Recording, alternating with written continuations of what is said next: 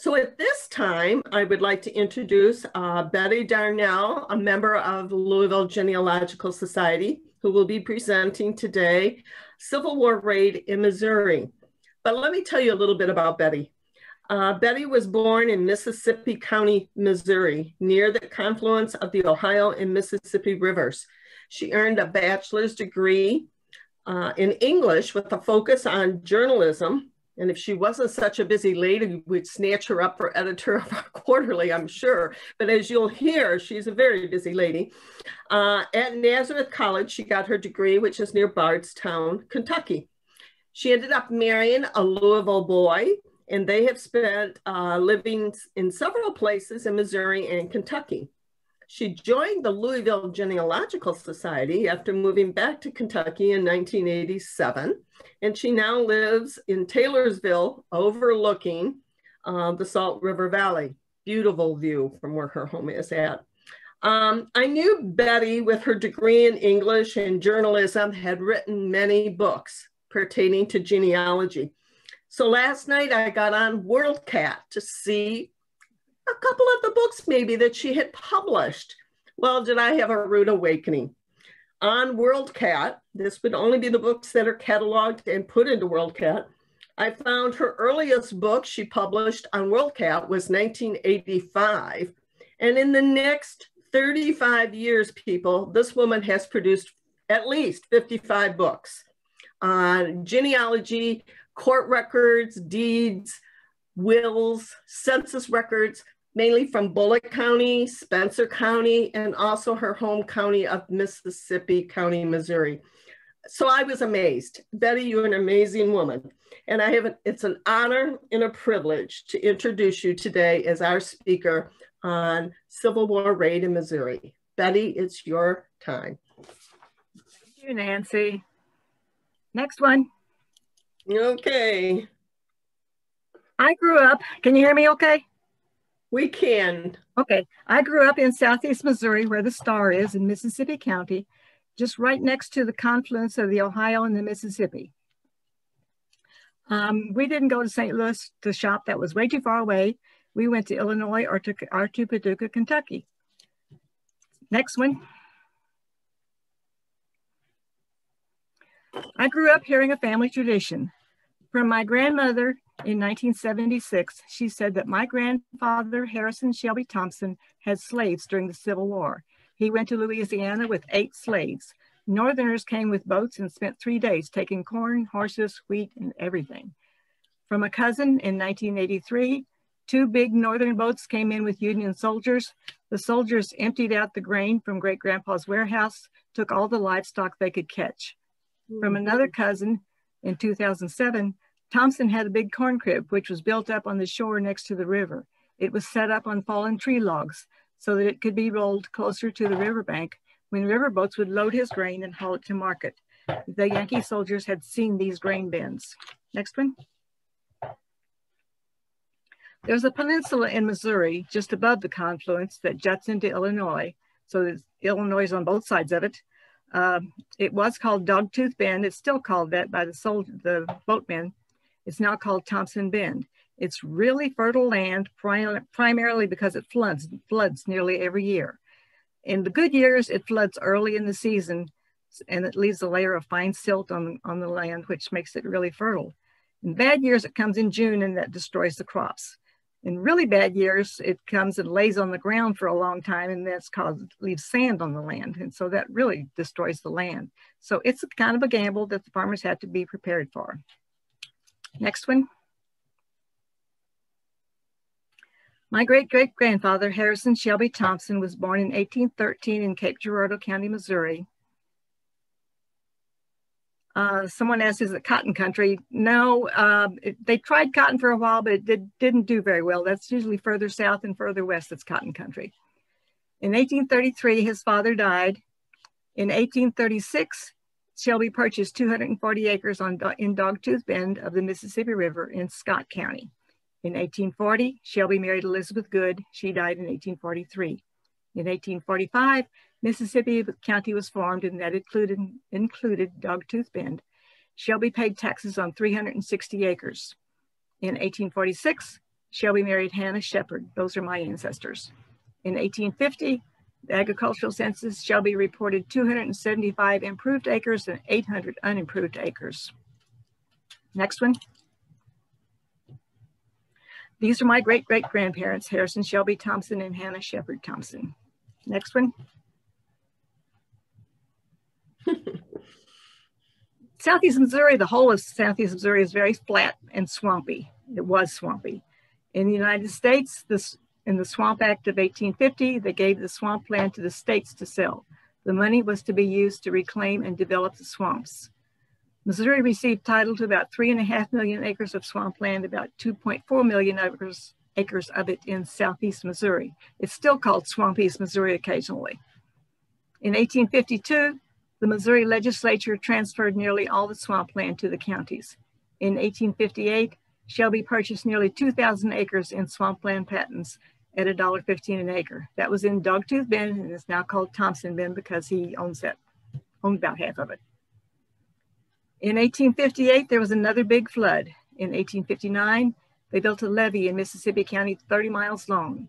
In 1893, the Walker Plan suggested that 500,000 acres in Southeast Missouri could be reclaimed by a system of levees and ditches. In the early 1900s, there were 6 long ditches dug over 1,200 miles, draining south to the St. Francis River in Arkansas and to the Mississippi River. Next one. This is our claim to fame. The movie How the West Was Won featured the Erie Canal, and they used a drainage ditch in Mississippi County to represent the Erie Canal. So that's the boat they used on one of the ditches. Next one. This is my sister and my brother on the boat that was used in the movie. Next one.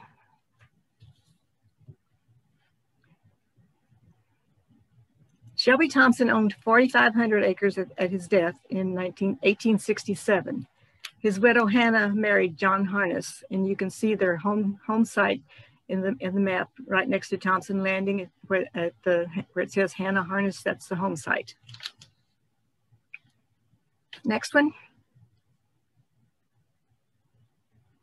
The 1860 agricultural census, Shelby reported $15,000 worth of real estate. In the 1860 presidential election, the results in Tiwapiti Township, which included Thompson Bend, Stephen Douglas, Northern Democrat from Illinois, 66 votes. John Breckinridge, Southern Democrat from Kentucky, 87 votes. John Bell, Constitutional from Tennessee, 101 votes. Abraham Lincoln, Republican from Illinois, 1 vote. Does that tell you something? Next one. This is the Shelby Thompson home, Shelby and Hannah Thompson home. My grandmother drew this picture at age 15. I don't know about you, but I couldn't have done that at age 15. Wow. That kind of gives you the background. Are there any questions so far? And you know what? I'm looking at your slideshow and can't get to the questions, Betty. So if somebody else out there could field them for her. Yeah, someone says, slow down, please. I know that. And Bill posted about the video, yes. And I had my notes, slow, slow, slow. So next one. Okay, we've already done that one. Next one. In 1861, the Civil War came along. April 12th, the Confederates fire on Fort Sumter in South Carolina. June 16th, Ulysses S. Grant was named commander of the 21st Illinois. August 28th, the District of Southeast Missouri was formed, including the southern tip of Illinois. That was commanded by newly commissioned Brigadier General Grant, who established his headquarters at Cairo, Illinois. September 3rd, Confederate General Polk moved into Kentucky and stretched a huge chain across the river to stop the U.S. gunboats. Next one. This map shows you the general area. You can see Cape at the top, Charleston, where I grew up north of there, and then the Thompson Bend, and Cairo, Illinois, where Grant was. And then at the bottom, Belmont in Missouri and Columbus in Kentucky. Next one.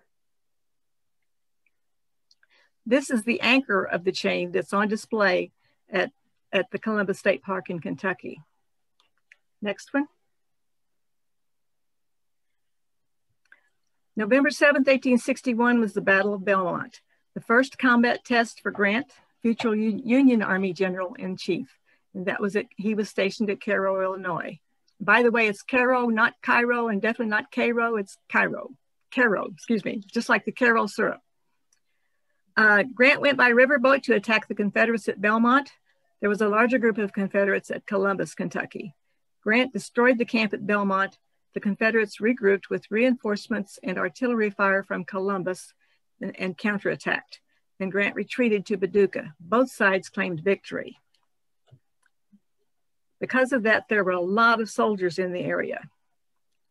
So in 1986, my grandmother died, and we found a paper in her estate. It was a letter from a lawyer in Charleston who was forwarding a letter from a lawyer in Washington, referring to a claim that the heirs had made for damages done during that raid.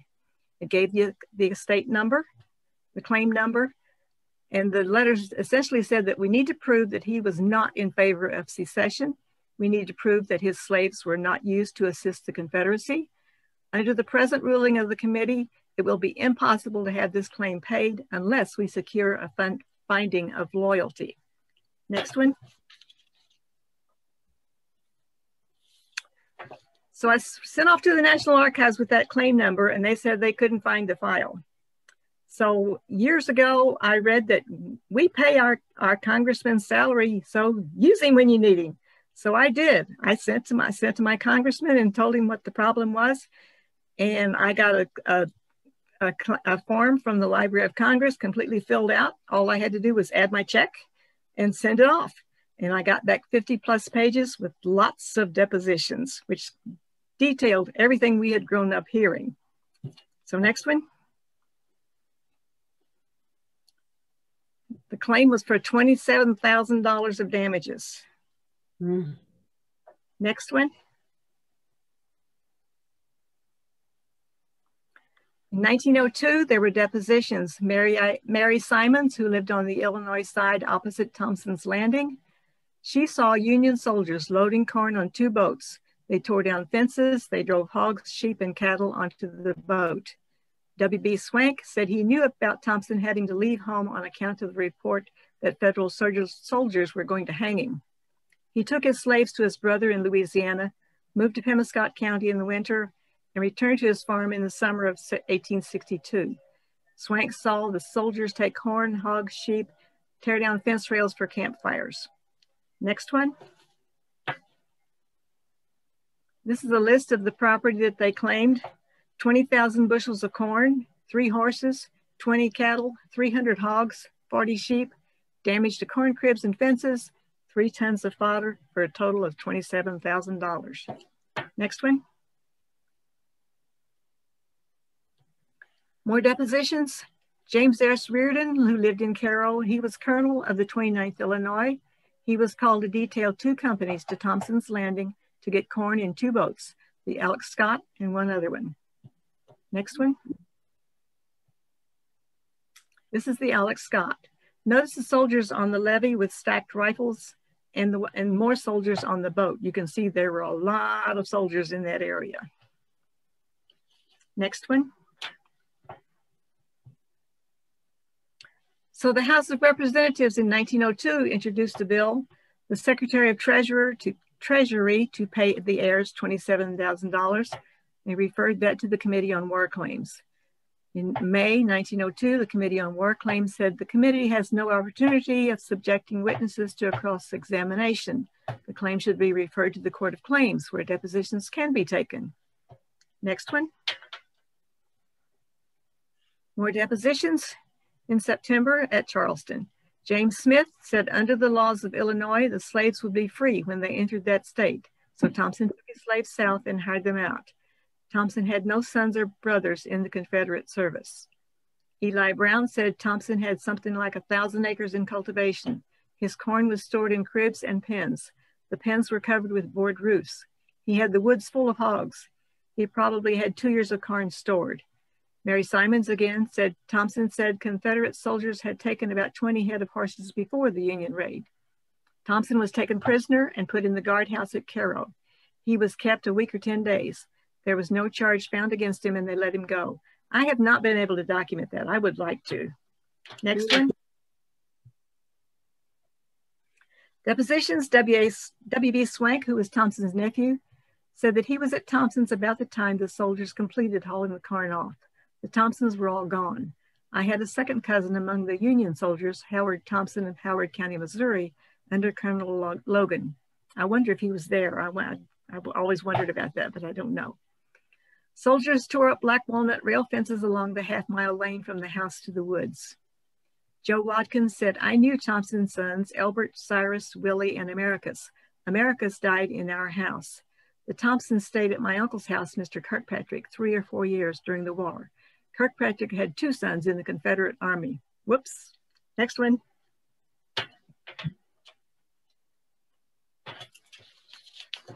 More depositions.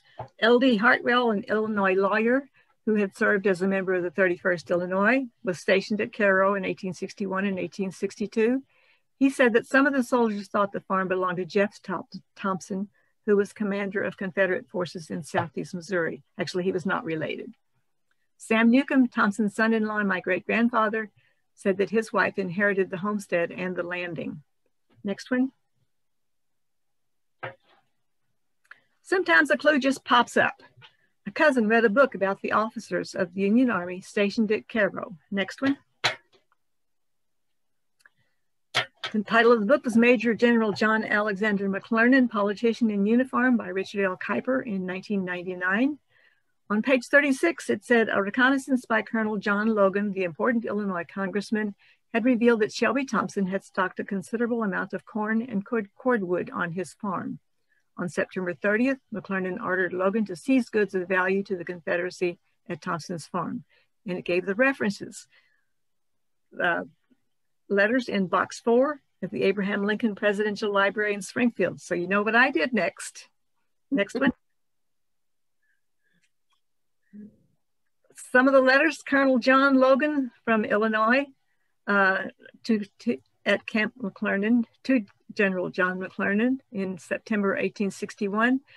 I detailed 200 infantry and 25 cavalry on the steamer D.A. January. We went to the farm of Shelby Thompson, represented as a strong secessionist and now in Louisiana. We took there were some 5,000 or 6,000 bushels of corn cribbed and about 600 acres standing and growing, a large quantity of cordwood. Next one. McClernand wrote to Logan, ordering him to go on board a steamer to go to Thompson's Landing and take on board all the corn, livestock, and cordwood belonging to Shelby Thompson. Next one. Logan reported to McClernand, on 30 September, Lieutenant Colonel White embarked on the steamer Rob Roy at Cairo at 10 a.m., arrived at the farm of Shelby Thompson at 6, prepared a road to allow teams and wagons to be put on shore, camped on the farm for the night. I embarked on the steamer Memphis at 10 p.m., arrived at 2 a.m. the same night, caused the Rob Roy to return to Cairo. Next one. On the morning of the 2nd, we commenced loading corn and wood on board the Memphis. Lieutenant Colonel White returned on board the Alex Scott with 7 wagons and teams. Those must have been awfully big boats. Worked until 9 o'clock at night, started for Cairo at 11. Dense fog, had to tie up overnight. We arrived at Cairo at 6 a.m. Next one. On board the Memphis, we had about 7,000 bushels of corn in the ear and sacked some 16 cords of wood. We killed some 15 head of hogs and used, as we were out of meat and were compelled to do so. On the farm, there are yet remaining some 2,000 bushels of corn in cribs. I did a little research. 9,000 bushels of corn would fill about 5 of those huge steel silos you see on farms now. So that was a lot of corn. Next one. Shelby Thompson died November 4th, 1867, leaving 3 children, Albert, Maddie, and Laura. 10 of their children died before reaching age 20. Albert and Maddie sold their shares of the estate. Laura's heirs still farm her share. Next one. So the takeaway are to follow those clues and let your cousins know what you're doing. A lot of times they may not be interested in family history, but they may read something about history or see something on TV and relay that information to you just in case it might be something you're interested in. Next one. So you're wondering, which side was he really on? Next one. This is his daughter, my great-grandmother. Her name was Laura Verena Davis Thompson. She was very proud of that name. She always signed her initials LVDT. So anybody know who Verena Davis was? Next one. She was the first lady of the Confederacy. Mm-hmm. So I kind of think which side he was on. Next one. Those are my references. Do you have any questions for me? That was fantastic research. Thank you.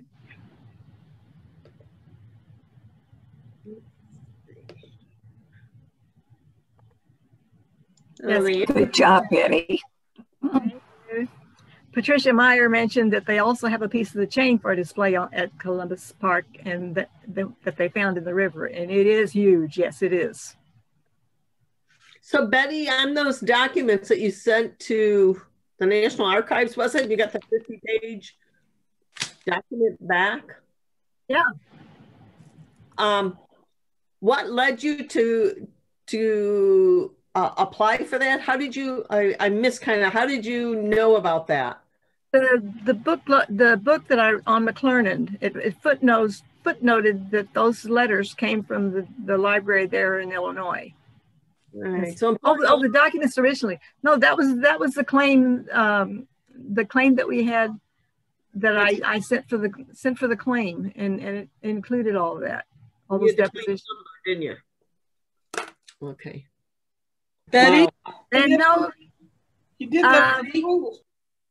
This is Linda Kekeffer. yes. You Yes, were dear. saying that Laura Vernia Laura Verena Davis Thompson. That was my great-grandmother. Your great-grandmother, and she was married to the Confederate leader Jeff Davis? No. Your namesake. She was named after Verena Davis, Jeff Davison's wife. Oh, okay. Yeah, that went really quick. I was trying to figure that out. And someone asked, did the family get any money? No, the case was dropped, I suspect, because they could not prove that he was not pro-Southern. Does the family own part of that farm? Is it still in your family? Yes. Wow. Probably about the top half of that is still owned by my cousins and other relatives. Yeah. Okay. Betty, I did not have a handout. Betty, this is Janet Boffman. Excuse me. I just finished reading a book called Enemy Women by Paulette Giles, who also wrote the one that everybody is talking about that Tom Hanks is going to be in.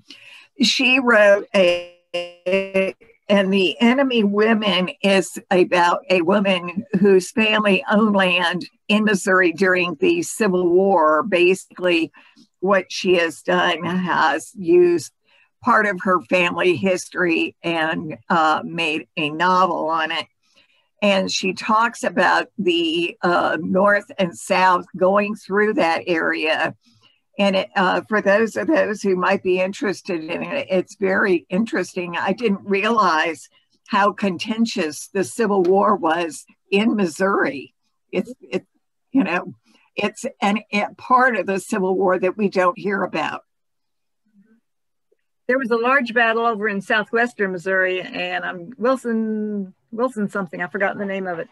But yeah, most of in my area was bushwhacking and Civil War Confederate wannabes that were just taking advantage of whatever they could.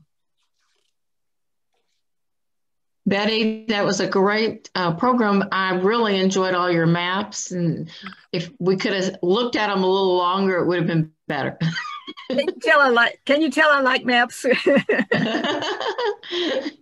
But it's interesting to see all the detail that you did, and there was, and I love the picture was it your great grandmother or your great grandmother that drew it? My great grandmother was named Laura Verena Davis Thompson. No, I mean the one that drew the picture Of the house. of the house. Oh, that was my grandmother. Yes, at age 15. Well, that was great. That was great. That was a beautiful drawing. Yeah.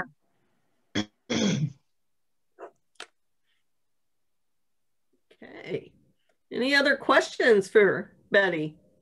Well, Betty, you did. Betty, you had said that, or on the slide it said 10 of the children of his children died before the age of 20.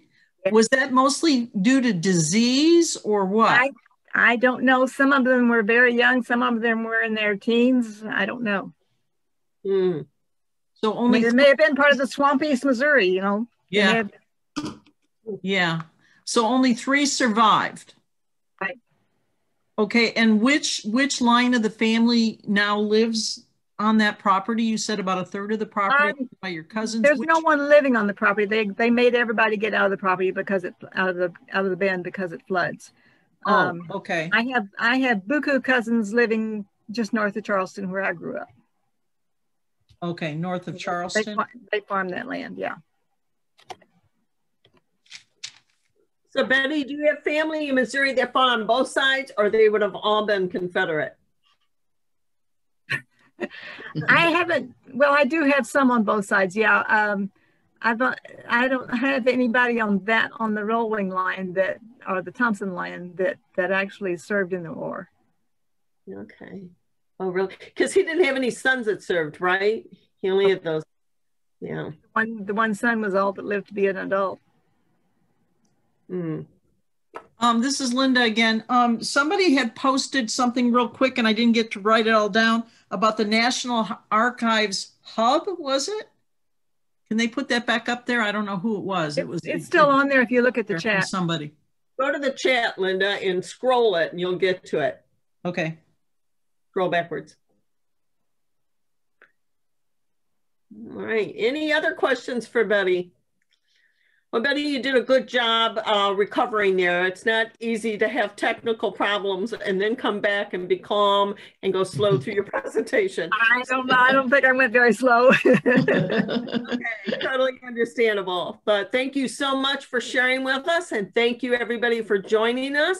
And check our website, KYLGS, for our upcoming programs and workshops, and we'd love to see you all back here again. Thank you.